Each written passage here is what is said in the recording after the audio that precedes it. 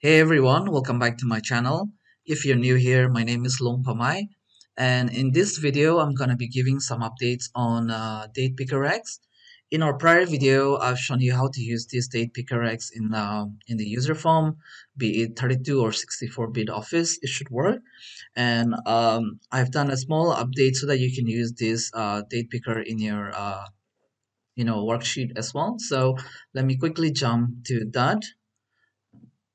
I'm gonna close this. So this is a basic interface. I've created this. There are a couple of ways that you can call or launch this date picker.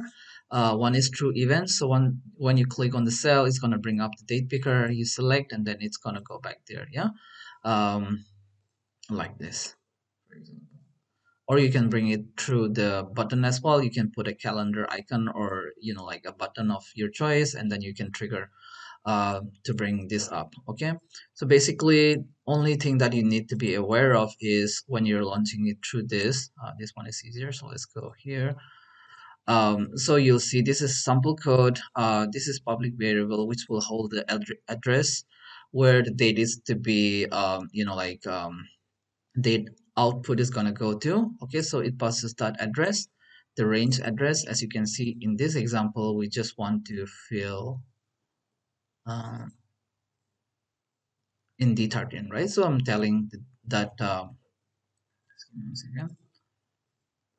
that my output will be in this particular address, yeah, and then it shows up the user form, which is this, and then I've not done any changes to the code, so it's still the same. If you have not seen the prior video, I recommend that you see it first so that you understand how this date picker works. And so yep, when you click on this, you just need to pass the address where you want to like date to come back. For example, let's say that I'll just select this and create another, or let's say we want to create another button. Let me just create a shape, something like this, yeah. And let's say we want the date to come in here. I'll just delete this. Now I can just assign a code like this, and then I just need to pass this address, D15, okay, range, and then you can say C cell is equal to this dot address. So I'm telling that I want the date to be returned here, and then you just show this user form. Okay, so user form one dot show. That's it. So now when I click on here, it brings up this, and then when I click here, it returns the date here. Yeah, so it's as simple as that. But in case you want to use the events, you can use the worksheet events. So whatever sheet that you want to input the date to, you just go to that particular object. Let me add a couple of more sheets. Yeah, so let's say we want to add date here. I've already added sample here. So for example, if the count of like if the count is greater than, I mean, it's not equal to 0, then it's gonna exit. Okay, otherwise it's gonna find the intersection where you want to return a date. Basically it's gonna pop up that date, and then it's gonna take the target address. So for example, if you want, let's try in a new area. So let's say that we want to bring in the date here, okay, in these four cells, like this. So just gonna copy this, and now we are in two, right? So I'll put this code in that particular sheet by going here, view code, and then I'll paste the code there. Now let's say that we want date picker to show up in D3 till D6. So I can just say D3. I'll just comment this line. I'll just use this one. So D3. Oops, sorry.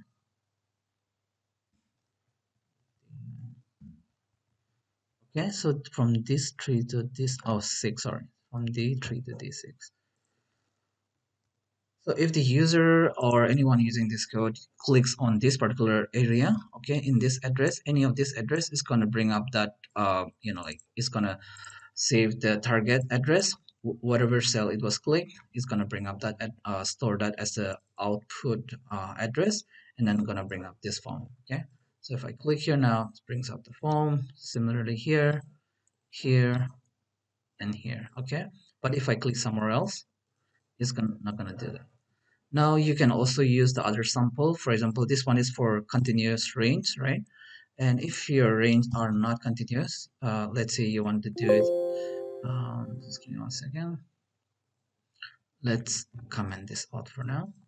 Let's say we want to use it here, uh, and here and here. Yeah, so you can pass this address.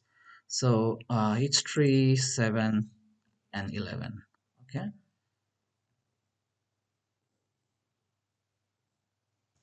So H3, 7, and 11. Yeah. So if I click anywhere else now, it's gone. But if I click here, DatePicker comes up. Yeah. Okay. So it is as simple as that. One thing I forgot to mention in our last video was that you can also specify the date format. So if your uh, Excel is supposed to, like take the UK date format or the US date format, you can specify it here. So basically, again, quick walkthrough. When the user form loads, it's gonna load up all the date, and then you can, like navigate previous months, prior months. You can jump to the current date, for example. Okay, you can also jump to a specific year, 2019 and May, something like this. Okay. um, and then when you go to this, you can change the date format first. All these are related to colors. You can change that. Basically, when you click on this particular any of these dates, it's gonna go to this class and it's gonna run this code. Okay, so when this code is run, which is this, is going to return the date to this particular range, whatever C cell address that we passed when we call, and this is date format. Yeah. So pretty much that. If you have any questions, please do let me know. You can start using by simply dragging this to your project. So let's say that you have a new file like this. Let's say that this is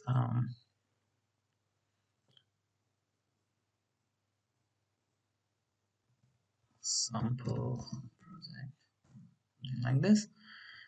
So now this is my project, which is blank at the moment. You can simply drag this form into your project.